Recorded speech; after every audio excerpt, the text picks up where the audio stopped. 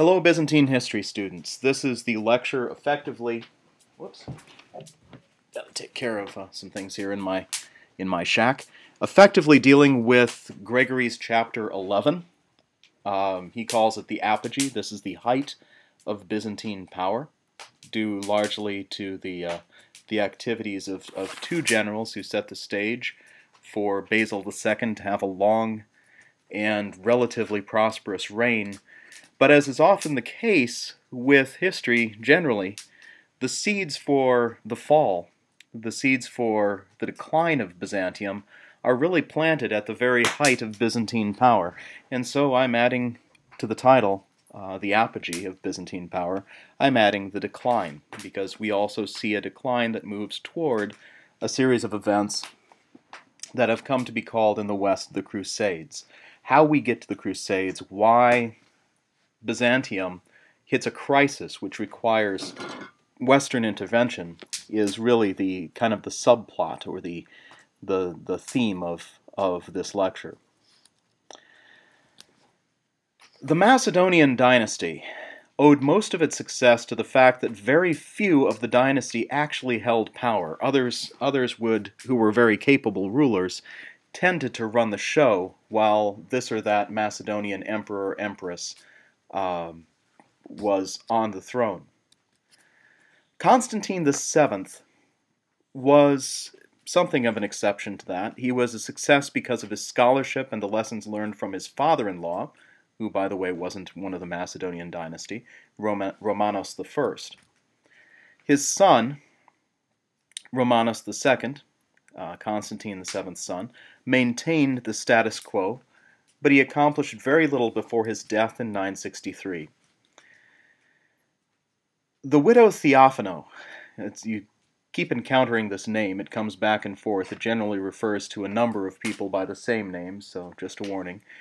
The widow of Romanos II decided to cement her power with a marriage to the great general, the pale death of the Saracens, Nikephoros Phokas. Now, she knew what she was doing. Nikephoros Phokas had been declared emperor by the army directly upon the death of Romanos II, and she, seeing which way the wind was blowing and what the army was up to, decided that she would make sure that she didn't lose power along the way. Phokas established hardline policies in regard to the Islamic frontier, and this was very effective. He believed that the way to deal with the expansion of Islam was to reverse the expansion of Islam, kill them, and take the territory back. He also pursued a policy of serious economic stability at home.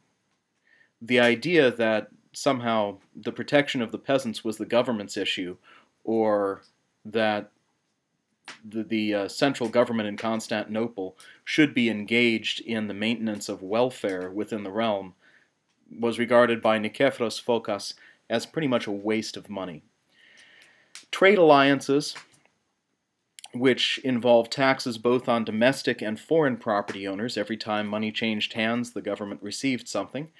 This secured the realm financially. The austerity measures of Nikephoros Phokas, combined with his military policy, made the realm really very stable throughout his reign. While he was a great general and known for his piety and generally well-liked, this didn't apply to his wife. His policies worked. Byzantine power grew, trade flourished. Constantine VII had set the stage. Nikephoros Phokas followed through. The problem with Phokas was that Theophano didn't like him very much. He placed duty above everything. He actually was devoted to his job as a general, and that means he wasn't devoted to her. And he would also spend, when he wasn't in the field, an inordinate amount of time at monasteries. This really didn't please his wife much either. And, darn it, he was ugly. This is not what Theophano wanted to spend her youth and beauty on, was maintaining Phokas when he didn't care for her, and frankly, didn't have much in the way of physical beauty to recommend him. So we have something of a love triangle that develops. Um, John Tzimiskes had been handpicked by Phocas to take over the eastern frontier, the battle against expansion of Islam. He was a relative and apparently also something of a lover of Theophano, and she convinced him to murder Nikephoros, his friend and benefactor, and to take over. Well, Tzimiskes did. He got himself promptly excommunicated for murdering and his boss, and Theophano, probably not what she had intended, was sent to a monastery. Oops. Predictably, the coup also encouraged other revolts, and this is probably the greatest tragedies. Although Phocas and Tzimiskes were both very capable generals, they needed each other. And when Tzimiskes kills Phocas, the sense that, hey, time for Tzimiskes to go, next general to take over, spread as well. You had a general destabilization of the military and the government. So the power base is weakened at the very time when it could have been its strongest. Tzimiskes drives the Muslim occupation back to its almost to its roots. He goes as far as Jerusalem, takes over most of what's called the Holy Land, and is in control of Asia Minor. But he has a destabilized power base at home. He has the threat of civil war constantly. He manages to handle it okay for his lifetime, and that doesn't last very long. Nikephoros and Tzimiskes together could be seen as reestablishing, turning back the expansion of Islam and reestablishing the Romans, as they thought of themselves, of course, as the military and economic power of the Mediterranean Sea. But Tzimiskes doesn't, again, live past 976. Their domestic policies always work to support the theme idea of having citizen soldiers, the idea of supporting soldiers through these gifts of land where they could actually live off the land as a bequest from the state. And this also functionally put a check on the landed aristocrats. They could not continue gaining power because the power of the peasantry, the soldiers themselves, had to be maintained. You always wonder, had Phocas and Tzimiskes worked together, what would have been different? But, of course, Tzimiskes kills Phocas, and although he maintains the momentum to a point, you can see that there's going to be trouble afterward. In 976, Tzimiskes died suddenly, and the actual Macedonian emperor, Basil II, was suddenly in power, or at least it looked that way. The reality is, the 18-year-old Basil II had about 10 years of civil war to deal with because of the destabilization of Byzantine society after the murder of Phocas by Tzimiskes. Civil war was probably inevitable. You just didn't have the strong personality of Tzimiskes to keep it in check any longer, and there were plenty of other people who believed that they should be in power. The expectation was that someone would actually rule other than whoever the Macedonian emperor was. They knew that the real power was usually somebody behind the throne. And for 10 years, Basil faced first Bardas Skleros as a usurper who felt that he should have the power, and then the very people who supported him against Skleros, the chamberlain, Basil, confusing that, and the general Bardas Phocas, who had worked together to defeat Skleros, they themselves attempted to maintain power in place of Basil II. Basil himself only took power through the intervention of someone who was not a contender for the throne of Constantinople itself. And this is where the Rus lord in 988, Vladimir of Kiev, enters the picture. In return for his assistance, Vladimir came with some 6,000 Vikings from the Rus Valley and put down all other contenders to the throne. Vladimir received the hand of Basil's sister, Anna, and he entered fully into the Byzantine Confederacy by converting to Eastern Christianity. and thereby bringing along the Rus tribes as well. Russian attention remained focused on its own affairs in the north and west, but they fully thought of themselves from this point onward as part of the Byzantine world. The conversion of the Rus under Vladimir ensured the continuation of Byzantine culture and worldview long after the fall of Constantinople, and the Russian Tsar is the next chapter in Byzantine cultural development. After he had gained power finally for himself, Basil maintained the borders and stability of the empire, but the rise of the Bulgar Samuel, which Bulgars, whenever they see an attempt to demonstrate that the ruler of Constantinople is weak, will take that and suggest that they should be the real power in the Balkans. Samuel does this. This forced Basil to focus most of his military attention on the Balkans and away from the Islamic frontier that Tzimiskes and Phokas had established. Minor fighting dominates the Balkans until a major battle, the Battle of Kleidion in 1014, completely shifts power to Basil. The battle is a rout. The Bulgars are defeated soundly, although Samuel, the Bulgar Tsar, the Bulgar Emperor, flees the battle and survives. He's in for a rude awakening. Basil is tired of the Bulgar threat and wants it gone for good. We don't know for sure how many thousand captive Bulgars Basil took. 14,000 is the number we're given by the historian Michael Psellos. But his way of dealing with them was to blind them all in groups of hundreds. So there would be 100 blind men with one one-eyed man leading them back to the capital of the Bulgars. Each century, each then fraction of a legion would be paraded into the Bulgar capital, led by the one-eyed man, and this was too much for Samuel to take. Word has it that he died of shock. He apparently had a stroke or something after seeing all of his army returning blinded and completely incapable of fighting. By 1018, then, it's safe to say that the Bulgars were no longer a power in the Balkans. Their lands had been divided into themes. The direct governance of the emperor was established, although the emperor did give them religious autonomy. This act, which appears to be something of a concession to Bulgar freedom, is really a way of the emperor maintaining more direct control. It works like this.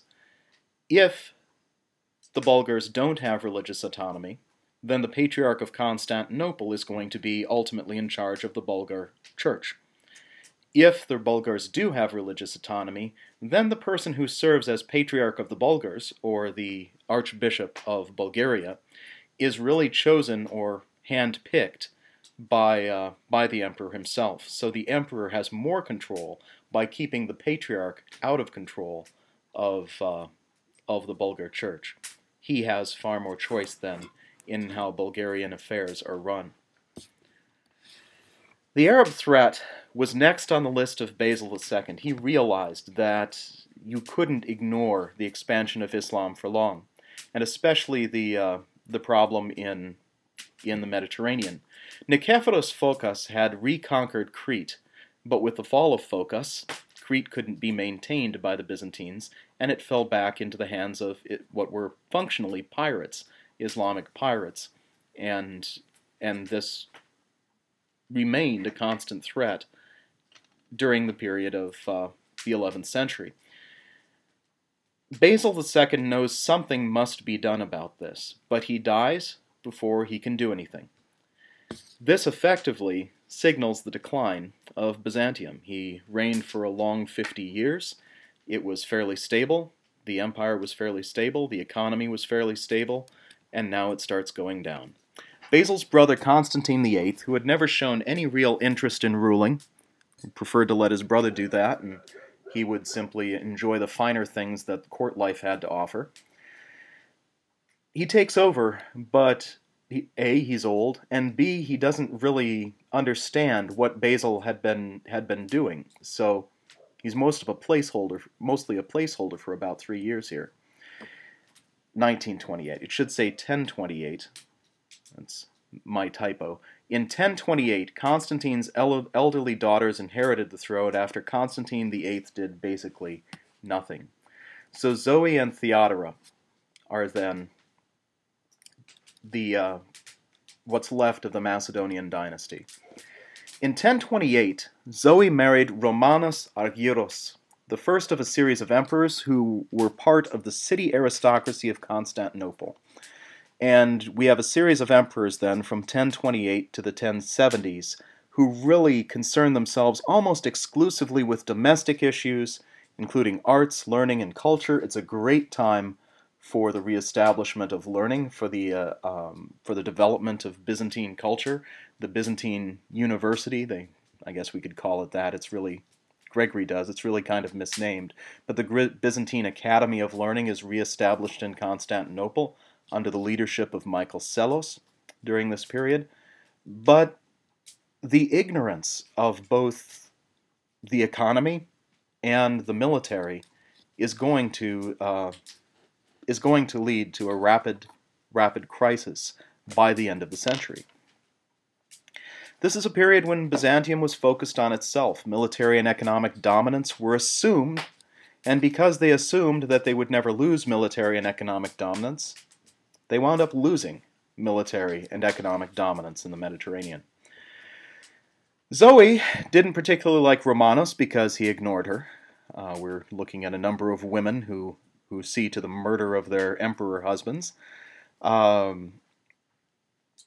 Romanus is murdered. Michael the Paphlagonian takes over and marries Zoe, who is starting to get old. The real power behind the throne, however, is the eunuch John the Orphanotrophos. I love that name, John the Orphanotrophos. Somebody ought to just pick up that name and adopt it for themselves. John recognized a looming financial crisis. He could see that there were problems that had to be faced, or you think you're facing a fiscal cliff, American types? This was a serious problem. The empire itself would be completely insolvent. His way of dealing with it, however, caused more problems than it solved. Extremely high tax rates as a way of trying to balance the books of the central government also made a tremendous number of enemies for John throughout the empire. What was intended then to balance the economy wound up destabilizing the empire, as revolts against his policy meant that power became increasingly localized. People simply they refused to pay their taxes. Pardon me, needed a drink. And so local power in the themes was really where things were headed. When Orphanotrophos selected a successor for Michael IV, who had died suddenly, and that successor, Michael V, tried to seize all power, for once the aristocracy thought or acted as one, acted in unity, and said, no way, Zoe and Theodora must remain the power, whoever else actually governs. We can't abandon the actual dynasty of the Macedonians. Zoe married again, this time Constantine IX became emperor. Constantine maintained the policy of the good life, enjoying the domestic side of Constantinople and the empire. And to cut expenses, because they were still having a financial crisis, he simply cut the military. One of the few things that kept Byzantium alive. This would have real consequences, as you might imagine. It wasn't enough to balance the books, so he took another step. And this is interesting. I want you American types to pay attention to this. He debased the currency. He decreased the value of gold in the actual gold coins, the solidi of the empire, the basic currency. This gave him more coins to spend, but it meant that each coin was worth less. You recall, the same thing happened in the 3rd century that led to the crisis that Diocletian had to fix by force at the turn of the 4th century. Never in the history of humanity has the currency been debased by a government, and it has not led to spiraling inflation and serious economic crisis. All you're doing is buying off time and making sure the crisis is pushed off a little bit down the road. Now I want you to think about this because for the last, 10, 15 years, your government's been debasing the American currency far faster than the Byzantine Empire debased its currency. Of course, this will probably be all right because America is always okay. It never will have a serious crisis.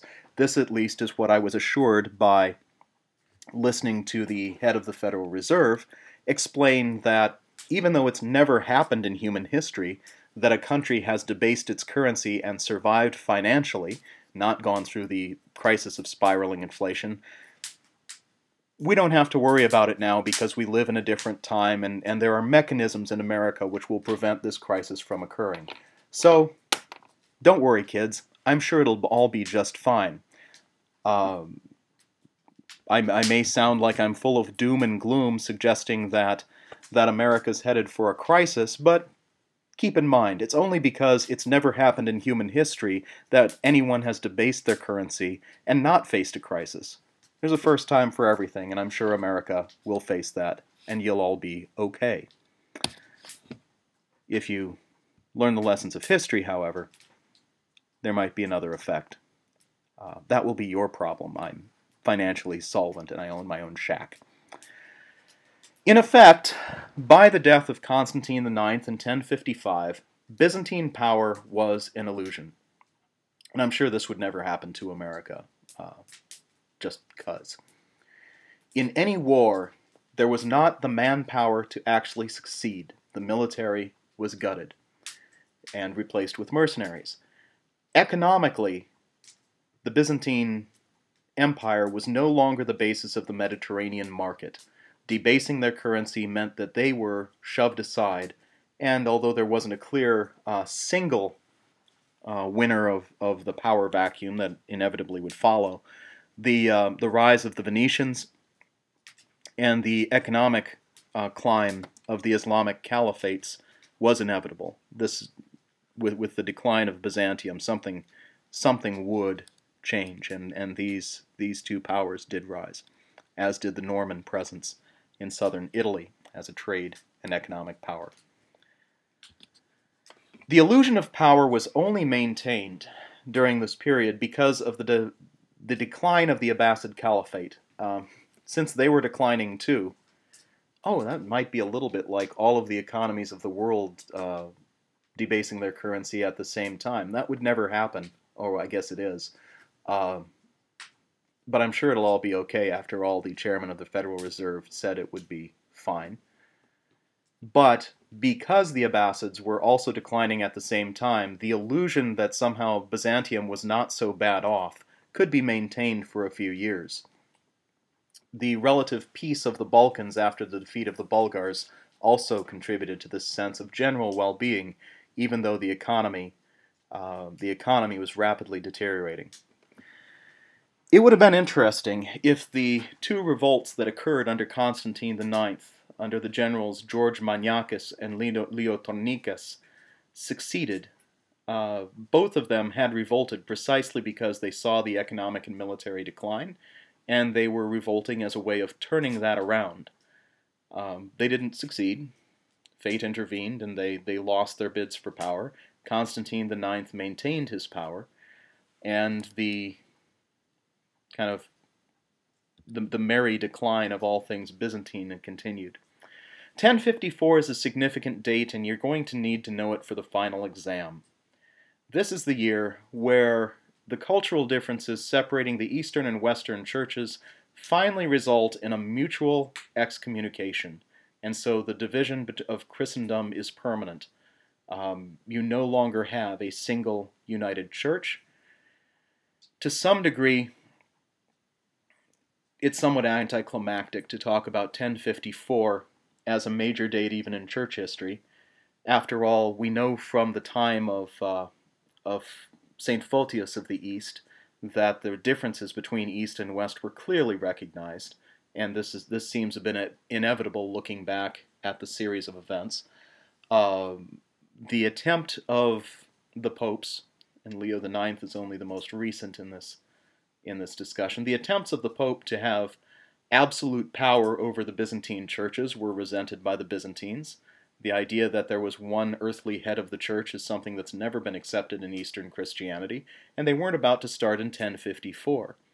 So, to some degree, looking at the grand sweep of events, 1054 was simply putting an official separation marker to a separation culturally and intellectually which had been going on since the 5th century at the very least. On the other hand, we can look at it another way. 1054 is also rather unimpressive because nothing really changes. The division, the cultural division that was there continues, the theological division that was there continues, and on the ground, people on the border states, the Eastern Christians that border upon, say, what we now think of as the Czech area, the Czech Republic, they don't change their relations with their Western Christian neighbors. Nobody particularly stops communing one another in the borderlands, in Romania and Hungary. But the principle of division is official, and it certainly remains. So 1054, do keep it on your radar, even though we have to qualify the discussion a bit. While this division is hardly surprising, it does add one more feature to what would come next. And what would come next is the military and economic crisis, which the West has come to call the Crusades. Had the churches not divided, you'd have a very different diplomatic state of affairs, calling for aid from the West to fight off the expansion of Islam would have taken a little different form, and indeed could have taken a little different form, if you aren't also asking for help from somebody who's been denounced as a heretic. After Constantine IX, there's a series of military coups, which we should be getting used to. It's always a sign that nothing's particularly healthy. The next major emperor was Constantine Ducas, Constantine X, and what he did was basically ensure that the economic and military decline which was going on sped up. Greater expenses, greater extravagance in Constantinople, and the selling off of military titles. If you were in the military, you could buy off your title, so you didn't have to serve anymore. You basically bought your freedom from the government, and this isn't a great way to maintain. This isn't a great way to maintain a military force. After Constantine Ducas, Constantine's widow, Evdokia, marries Romanos IV. Now, Romanos sees that there's a real problem with a weak military. He's aware of something that Constantine Ducas had apparently been ignoring. Islam's expanding, and the eastern frontier is one episode after another of military failure. Why Constantinople isn't paying attention to this when it's clearly going on, I don't know. It just boggles my mind. Your entire empire is shrinking in size while you do nothing. You sell off the military as a way of ignoring the problem, I guess. Romanus realizes that things are getting quite serious, but there's no money left. The money is worth nothing, so there's no economic basis to build back the army. What he's left with is increasing the number of poorly paid, note that, mercenaries. A lot of Norman adventurers came over to see what they could do in the Byzantine enterprise, and they received very little money for their trouble. But they did have a sense that if they stuck around long enough, they might be able to get some fairly fine pickings off the empire itself. In other words, mercenaries, as Machiavelli would warn a few hundred years later, mercenaries are worth exactly what they cost. when you pay for soldiers, you either pay so well that they would never desert you, or you're buying people whose loyalty is to money rather than to a political cause. And indeed that was the case. The Seljuk Turks under, I love this name, Alp Arslan. You've got to do something with that in cartoons. Alp Arslan, leader of the Seljuk Turks, had been making headway in Asia Minor during the reign of Constantine X, and it's clear, Romanus knows this, it's clear that a major confrontation is coming. And so he assembles the largest force he can. The confrontation occurs in 1071 at Manzikert, in modern, what we know as in modern-day Armenia. Romanus had used his money as efficiently as he could, and he had a force of nearly 200,000. But when the battle began, a significant number of them didn't bother fighting in behalf of the Byzantine Empire. The Norman mercenaries that he had paid for fled. The only people remaining on the field were the actual Byzantine army, which, of course, had been gutted in previous reigns. Is it possible? Oh yeah, that the Norman mercenaries had been bought off by the Seljuk Turks? After all, they're fighting for money. Pay them more not to fight, and they could say, sure, we get more money for not fighting if the Seljuks are paying us than we would for fighting in behalf of the empire. Loyalty is in short supply in dealing with mercenaries, as Machiavelli would warn later. So I suspect they were. We don't have solid evidence of this, but generally when mercenaries just don't bother to fight, it means somebody else has upped the pay a bit and bought them off. The second day of the battle, the fact that the Byzantines made it through the first was largely a result of Romanus's own cleverness and a certain amount of charisma on his end. He had a lot of people who followed him. But in the second day of the battle, as he was taking it to the Turks, and it looked like he might actually have a chance of winning, the general and his political rival, Andronikos Doukas, that's, yes, a relative of Constantine Doukas, spread the rumor that the emperor had been killed. What happens is then the main Byzantine force decides the battle's over, the emperor's been killed, and the Turks, at the very point when the Byzantines look like they might have a chance of winning, the Turks sweep the field as the Byzantines collapse under the rumor that the emperor has been killed. Which raises another question. Had Doukas been bought off? Good question. It's clear that he wanted power in his own hands and not in the hands of his rival, Romanus IV. But would the Turks work through him to basically undercut the entire military effort of Romanus? And would Doukas himself have so little love of country that he would do so? Yeah, that's right, he would. And we see that in what follows. Very few people understood just what peril the empire was in, and they were willing to turn on one another at will, using the Turks, using the enemy as their ally, if that's what did it. Romanus does survive the battle, but he's taken prisoner, and effectively Asia Minor is abandoned to the Turks as the aristocratic generals scramble back for Constantinople. Fleeing the Battle of Manzikert, they need to try to get power themselves.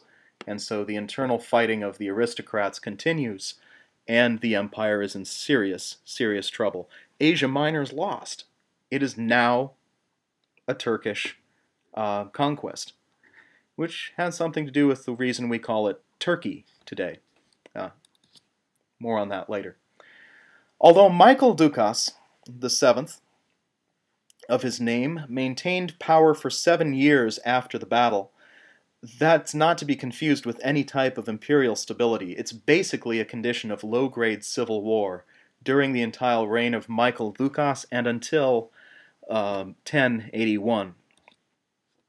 In 1081, one of the very few capable generals and administrators out there, Alexius Komnenos, takes the throne, and he does so specifically to fix the problems. He inherits a debased economy. The coinage is worth 1/3 of what it should be worth, and he inherits a military catastrophe of expanding Islam under the Seljuk Turks. He does manage to turn the empire around, which is going to be the material of the next lecture.